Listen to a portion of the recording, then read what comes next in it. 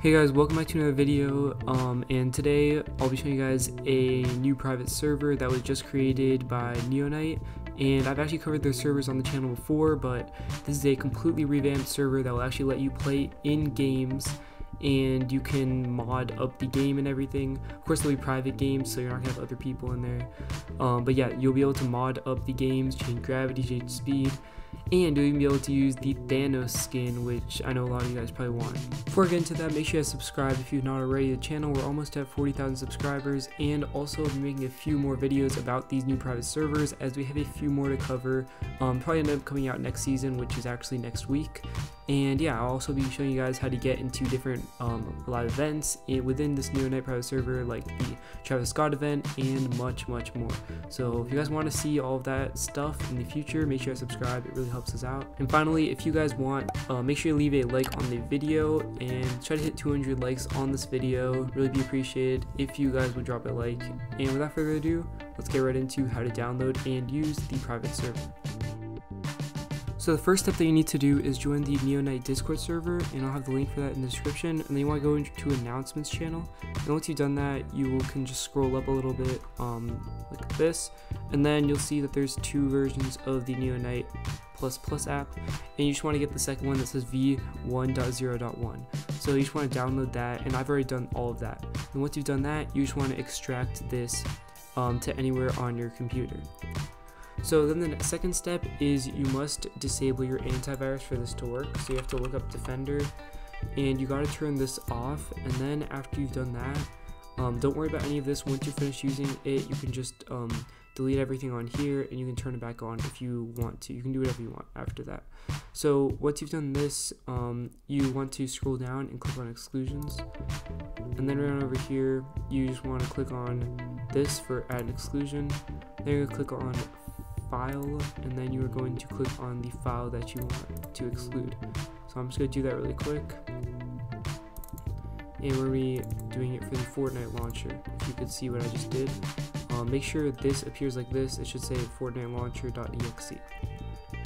So then once you've done that, you are ready to go for the first part. So you just want to go over here, you just want to double click on Neonite++, and then double click on the Fortnite launcher, and this should work now. So one more thing that you guys should know about this is that it only works if you have the Fortnite game installed. You don't have to have like a gaming computer or anything. It could literally be on like any laptop, because for half of it you're just accessing the lobby and everything, but there's also another part where you go into a game, but it shouldn't be that intensive, so most computers should be able to handle it, even if it's not a gaming computer. So again, this is just going to be your name. I'm just going to leave it as default Neonite user, and then you're going to change the Fortnite path if you've installed it to a different part of your computer instead of just like the default programs folder. So I'm just going to do that really quick. Alright guys, so my game was actually in the correct place, so I do not need to change anything for this Fortnite path. So all we need to do is click on save config, then click on load config, then start server, and then you're going to click on start game. There we go. I had accidentally clicked on this before, but it is starting up now, and it should automatically find out where your game is located in. You don't really need to fill this thing out unless it's like, I don't know, unless you're using like a live event or some sort of other package that is not actually for Fortnite. So this is just going to launch up really quick, and just like normal, but again, you will not be logged into your account, so don't worry, nothing's going to happen when this thing is launched up.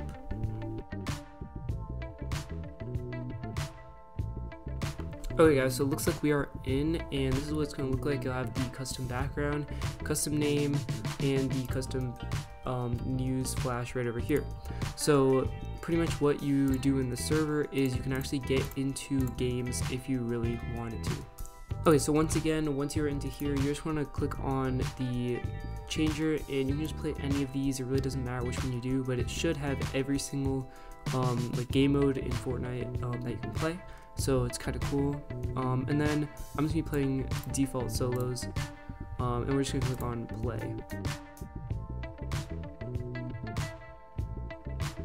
So we are now into the game, and it actually gives you the Thanos skin, as you guys can see right over here. So it's kind of cool that you can be like custom skin in the game that doesn't actually exist yet. So yeah, that's really cool. and you just wait inside of here, and the game will eventually start if you wait a little bit longer. Alright guys, so the bus finally launched, and again, as I said before, if you want to get into the game faster, you can just do start aircraft, and that'll just make it a little bit faster, but you have to do that before you get into the game by doing it in your console. So we're just going to drop down here, and you can literally just drop anywhere on the entire map, just like normal game. So nothing really special there, except for the fact that you can really do a lot of extra things that you normally would not be able to do in a normal game of Fortnite, because obviously this is a modding server, so you can change up a lot of the different effects and everything and loot and all that stuff in the game. So we're just gonna land around here. Doesn't really matter where you land. We'll land up here so we can see a lot of the island, and we can just see what's happening when I change all this stuff. So the button that you want to press to pull up the config that lets you change a ton of stuff in the world is you want to press the int button. If you don't know what that is, it's on most Windows keyboards. It's in the top right of your keyboard if you have a full-length keyboard. If you're on like a laptop or something that doesn't have this, you can of course download a macro that'll let you press the int button. Pretty simple thing to do. Or you can just get another keyboard, like literally any Dell keyboard or anything would work for this. So I'm just gonna press int on my keyboard like this, and then you'll see that this config menu just pops up right here. So I'm just gonna put it off to the side here. So you'll see that the first few things that you can do include getting to the spawn island, teleporting to the main island, and a bunch of other stuff, which is really cool. So we're obviously not going to go to the spawn island right now because we want to explore the main island and change up some of the stuff on the main island. We'll do that at the end of the video. Go back to the spawn island. So the first thing you can do is you can teleport. We can always teleport to 0, or anything. I'm going to save that till the end because I don't actually know the exact coordinates on the map, so we'll test that out. Fill level with water, that's pretty simple thing to do. It'll literally just fill everything up with water, so it doesn't really change that much, but you'll see there's a little bit of water down there showing that we are inside the water. Then you just click on remove water and the water will go away. The second thing is you can change the time of day, so you can change how dark it is on the island. It doesn't really change as much until you get to the night hours, and of course this is in military time in case you did not notice already. So again, another pretty simple thing you can do just to customize the appearance of the world. Character, you can make them fly, skydive, or respawn, and you can change up the FOV as well, which is really cool, that a lot of people actually wanted. I like playing most games at around 100-ish FOV, so that's kind of cool. You can change up the gravity scale, so I'll show you guys right now. If you put up more gravity, let's see, then yep, it is, you fall a lot faster. Alright, so the next thing that you can do in this is you can change your speed. So I'm just going to put that up a little bit, as my game did crash when I put the gravity scale up insanely high. So we're not going to make it too much, just 1.1, and I'll show you guys that. So you guys can see I am moving slightly faster than I was before, which is kind of nice because the speed is not that fast to begin with, because it's walking speed. But yeah, that's kind of nice if you just want to get around the map fast. And then you can of course do the fly, which will let you fly just like in creative. So you'll just be flying like this, just move up to go up and everything. Another pretty simple thing, pretty self-explanatory thing that I don't really need to explain to you guys that much. Of course, just click fly again to cancel it. And then we got the health percentage. You guys can see my health going down, and then it's coming back up like this. So that's kind of cool to mess around with, I guess. And then the shield, also really cool to mess around with. Shield goes from 0 to 100, or 1 to 100, of course, because you don't want to die.